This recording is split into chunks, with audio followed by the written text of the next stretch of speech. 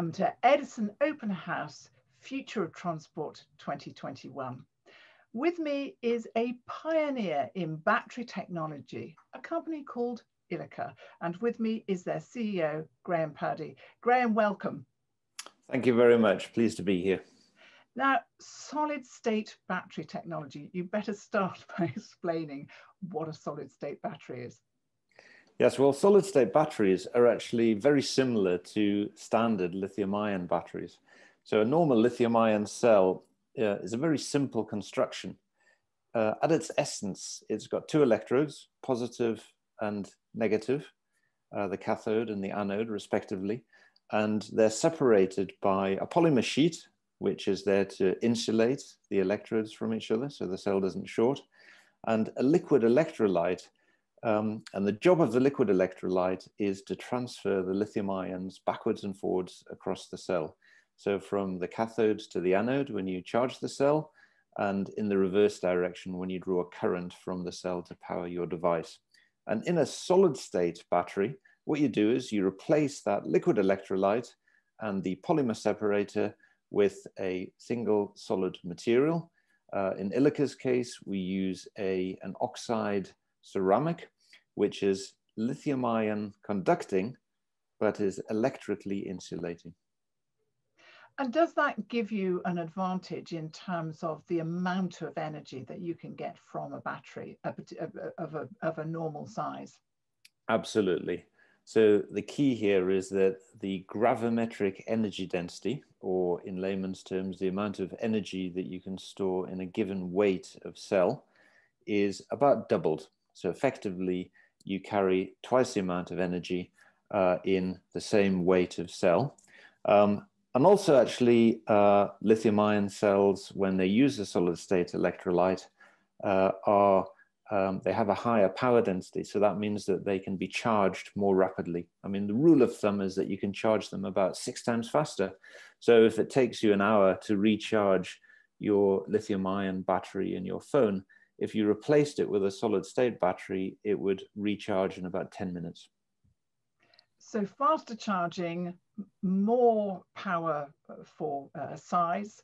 And what about end of life? Because end of life has become something that we've all become very concerned about. Absolutely. So, one of the challenges actually that we're going to face as a society moving forward is that lithium ion cells, as they've become ubiquitous, will need to be recycled.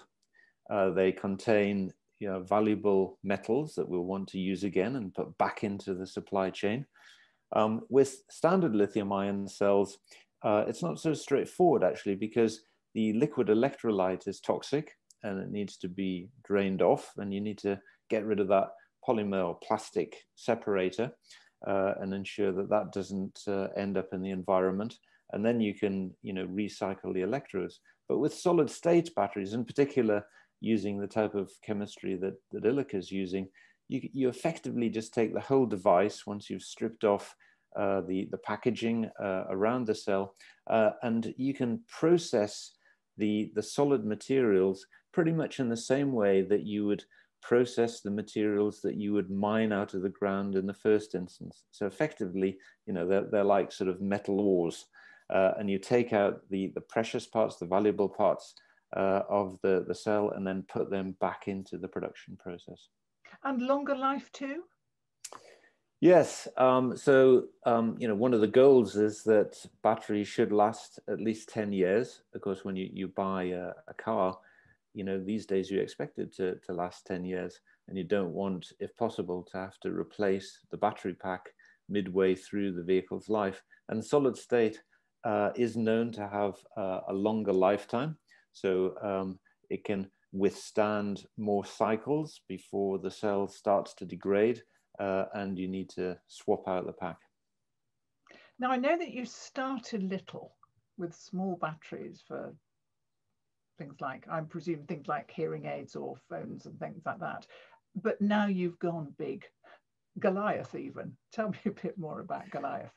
Yes. So, the initial cells that we made are what we call Stereax cells, and they are actually technically thin film cells. So they're, one of the benefits is that they can be miniaturized, in particular for miniature medical implants. So it would be implanted cochlear hearing aids rather than the ones that you wear externally, but also for some of the other fascinating medical applications that are being developed and are sort of revolutionizing healthcare, actually, things like, nerve stimulators that can replace opioids and other painkillers, and orthopedic implants to help ensure that when people get hip replacements or knee replacements, that you can, monitor those joints and ensure that after the surgery that the patient is doing the right type of physiotherapy and gets the right type of coaching and support to ensure optimum recovery from the surgical intervention. And, we're seeing substantial demand for those miniature Stereax cells. We're building a new fabrication facility close to our headquarters in Southampton at the moment. Just been there this morning, actually, to check on progress. But over the last couple of years, we've been working together with OEMs from the automotive industry to see how we can, take some of the technology that's gone into these miniature batteries and scale it up so that it can be applied for motive power in vehicles. And that's our Goliath program. And in fact, I've got one of these cells here. I think you can see it. It's about an A6 format. And you put approximately 2,000 of those together, build a module and a pack, and then put it into an electric vehicle. And, it will give you the range that you aspire to in your EV. Now, we're seeing a lot of activity in the battery sector. What's your vision of how you are going to operate in that sector, and indeed what the future of the sector is? Well, I think, the future of the sector is extremely bright. I mean, we're seeing substantial investments around the world in increasing the capacity of battery production. And, this country will be no exception. We've seen a lot of legislative and regulatory drivers being put in place to support the adoption of EVs.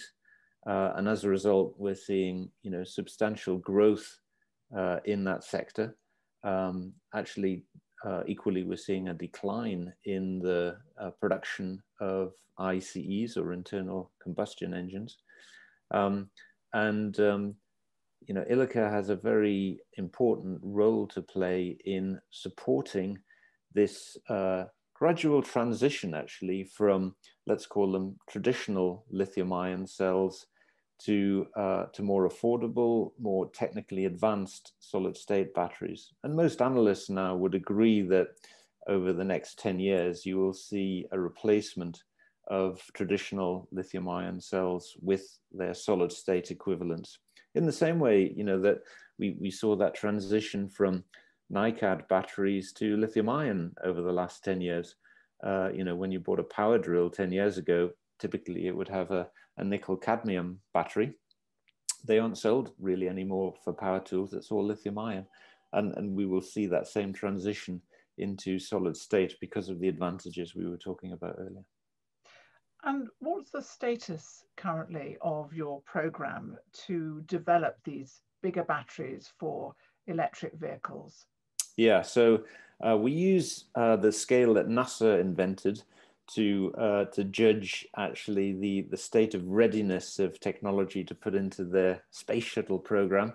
And they refer to a technology readiness level, or TRL, where a TRL of 1 is that eureka moment that an academic might have in their university facility.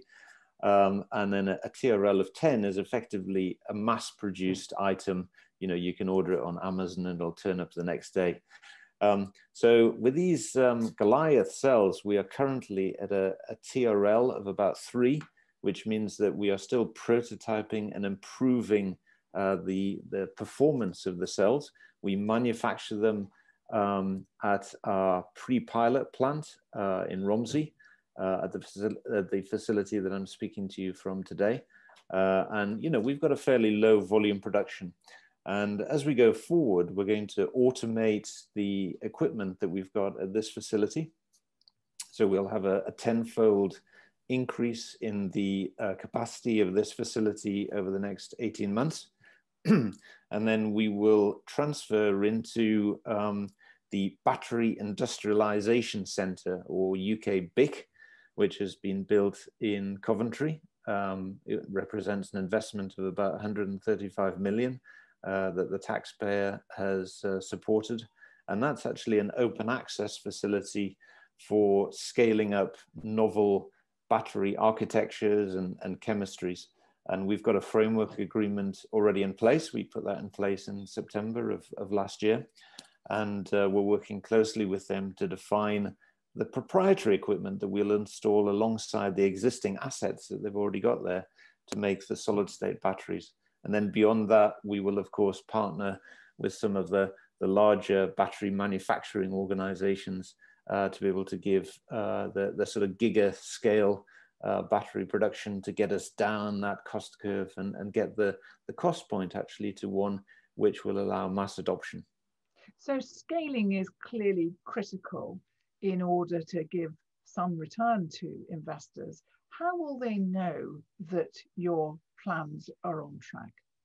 Well, you know, as a publicly listed company, actually, we're pretty transparent. So there's a regular flow of news as we go through the various milestones that we achieve with Scale Up. You know, we announced, for instance, just recently a partnership with a large engineering consultancy, which is part of the Fiat group, called Comau, and we're working together with them to define the capital investment and do the detailed design for that implementation at the BIC that I was just talking about before. You know, we will update the market as we make progress with those designs and secure finance to implement those plans on a progressively larger scale. Now I'm asking all those who appear in Transport Futures 2021 to outline what their vision of the future of transport is. So Graham, where do you think we'll be? What do you think the transport future of, say, 10 years' time will be? Well, I think it's a very exciting time actually to be working in the transport sector, because we are in the middle of the electric revolution. And whereas maybe even 5 years ago, we still would have debated whether electric vehicles were going to be implemented in a sensible time frame, I think all people across the industry now are committed to that transition from internal combustion engines to electric. We're seeing an annual growth rate of about 38% as we move over the next decade of electric vehicles in terms of the stock of those electric vehicles actually on the road. And in 10 years' time, I'm convinced that actually the dominant electric vehicle energy storage mechanism will be solid state. And how that will translate into the driving experience will be that we will get a longer range from electric vehicles. The vehicles will be more affordable because that reduced pack size and the ability to store more energy will translate into lower costs at the mass produced scale. We will see attractive, aesthetically compelling designs, because the compact battery packs will no longer be the dominant part of the vehicle design. You'll be able to have much greater control over the amount of space that you've got to accommodate the battery pack in the vehicle. So really an electric version of our current transport system?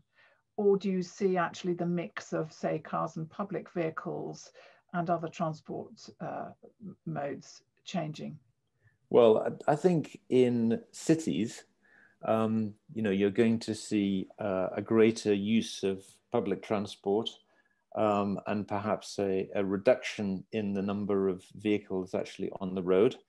But I think car sharing schemes will have actually a big influence on a reduction in the number of vehicles, because, frankly, most of us don't really use personal transport as often as perhaps really justifies the expense of keeping a vehicle for our own personal use. The data is that we really only use a vehicle for 1 or 2 short journeys a day. The average journey distance is only 30 miles on a day.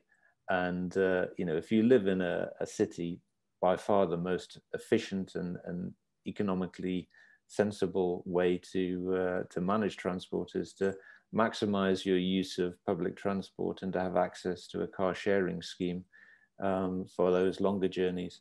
And I think, we've seen the start of that trend, and that will continue over the next 10 years. Graham, it's a very exciting vision of the future, and solid state batteries are a critical part of that. Thank you so much for talking to us today. Thanks, Vivian. It's been a pleasure.